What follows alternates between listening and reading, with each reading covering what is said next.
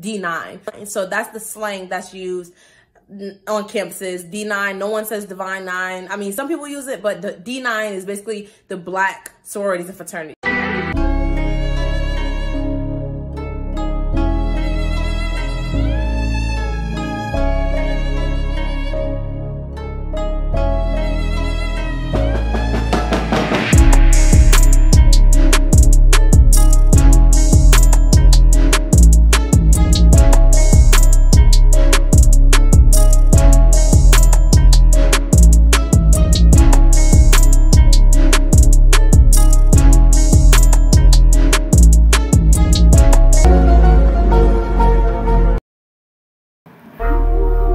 Stampede fam.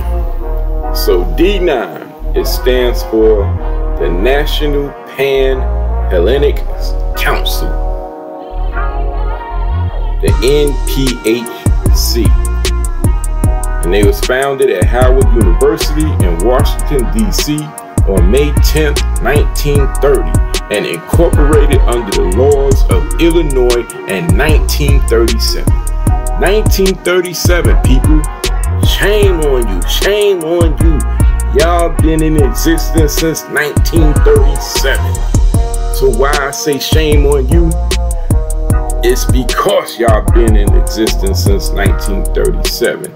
Yet the black communities, aka ghettos, remain the same.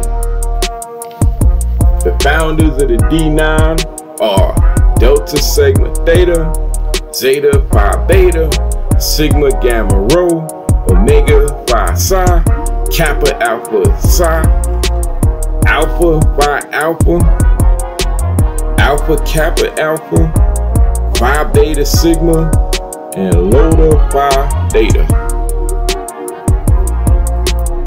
Y'all had 88 years, people. 88 years to work on this. It's supposed to be the smartest and the brightest. And y'all been a unified family for 88 years.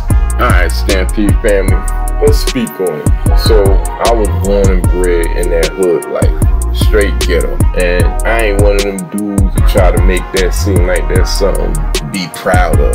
Like, it's filthy, it's disgusting. But here's my thing. When I saw kids that was trying to get educated, trying to do right, you know, in the books, yo, I had people back up off them. Because see, them the ones that's the prey. They fool any person who trying to get a reputation for themselves and they really ain't about going against somebody that's really on that level. Them the ones they target. The ones that ain't out there trying to be in them streets like that. And they'll go and just wash them, do the worst to them, and then walk away from them like, yeah, see that? Yeah, that's what I'm about. When really, any one of the real ones know you just did that trying to scare other people. Because if you're really about that, then you would have stepped to somebody on that same level. But see, it's plenty of us who really was about that, and we would protect them so they could get that education, so they could get up out the hood, so they can make a difference. They could then come back and start cleaning up some of the mess, start opening corporations, start making life better in these ghettos.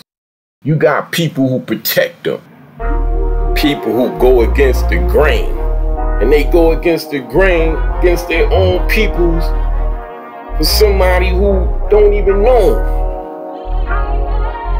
But it's just something in us to say, yo, we out here doing all this dirt. We can at least do something right. Do something to make a difference. Change gotta start somewhere. So if this little act right here gonna push it in that direction, then so be it. It's whatever. Now here go my problem. I came across these 3 letters, GDI, and it's a shame. It's filthy. Because now I see y'all different. And that we protecting these kids so they can make it up out of the ghetto, and they could get in college, and they could get that education, and then come back and make a difference, because the people who in office that's supposed to make a difference ain't doing it. But the reality is, these 3 letters, GDI, paints a different picture. So what's a GDI? Well, once these kids get up in college and they join these fraternities and sororities and all this, now we become the GDI, which is a goddamn independent. I meant individual. Currently, if you're not in a sorority, you're a GDI. So when you hear GDI, it just means goddamn individual. So that means that you're a solo person. You're not part of an organization. You're not part of a sorority or fraternity. So if someone calls you a GDI, I mean, it really depends on what tone they use. It can be insulting if someone's like, oh my God, get out of my face, you're such a GDI, or look at that GDI. You know what I mean? It can be an insult, but it can also be just a descriptive term to let people know that you're not in an organization. So they'll be like, oh, he's a GDI or she's a GDI. So that's just what that term means. GDI means goddamn individual. So you see, this is why nothing has changed. Because the minute they get in that world, they forget where they come from. And now they looking at us as GDIs. Instead of realizing if it wasn't for us, the communities and the people, even the ones who doing wrong, having their back when they don't even know we have their back. And anybody from the hood know how many of y'all seen somebody about to be a victim, but you knew they was a good person and they trying to do something with themselves. They like, yo, fall back, leave them alone. Nah, don't mess with them. You about to do something with itself. So shame on you fraternities and sororities, because y'all had us fooled for a long time thinking that y'all just out here trying to figure it out to make our communities better. But instead, y'all getting out there and then looking down on us when we should have just been letting y'all get washed. Let y'all fall victims to it too. But y'all ain't see that. Y'all ain't see the many times y'all was about to get robbed. Y'all didn't see the many times somebody was about to just come and snuff you for no reason. Y'all didn't see that. So y'all think y'all just escaped the hood unscathed, undamaged. But the beauty is, we know now. We know. Y'all turn y'all backs on us. Y'all look down on us. And it's okay. It's good. Y'all keep doing what y'all do. And then we ain't gonna talk how y'all elevate, because the ones that's first joining don't even may not know. But there's levels to everything. And then y'all elevate. And next thing you know, y'all on a level where now y'all call yourselves boule.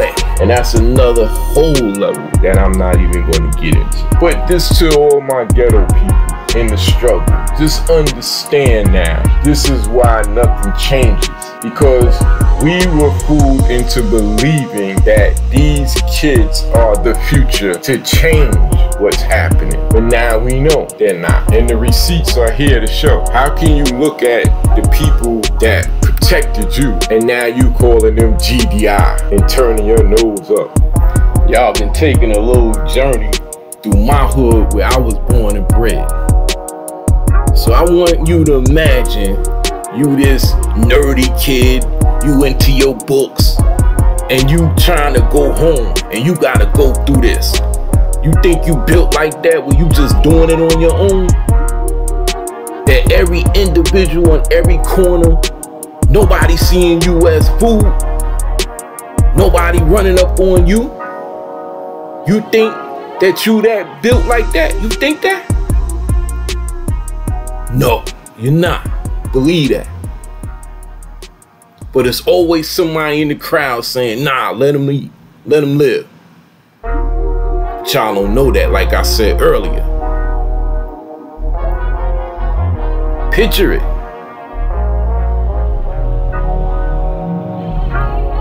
It's despicable. It's just despicable.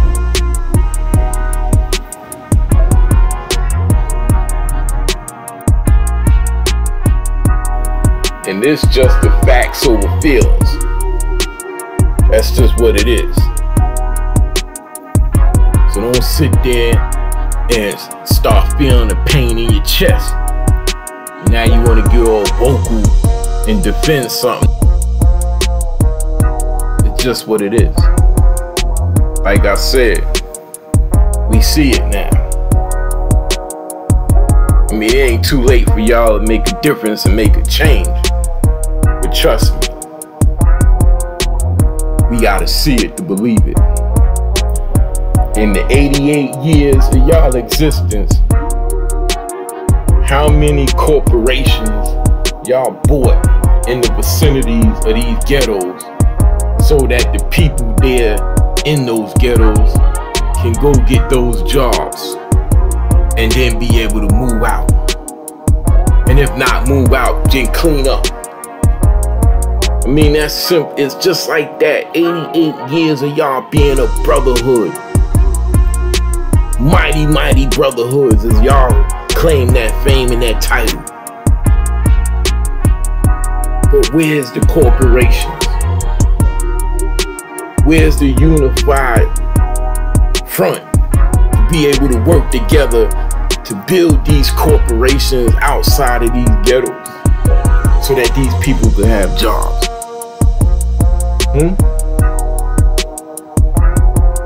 That's all I'm saying.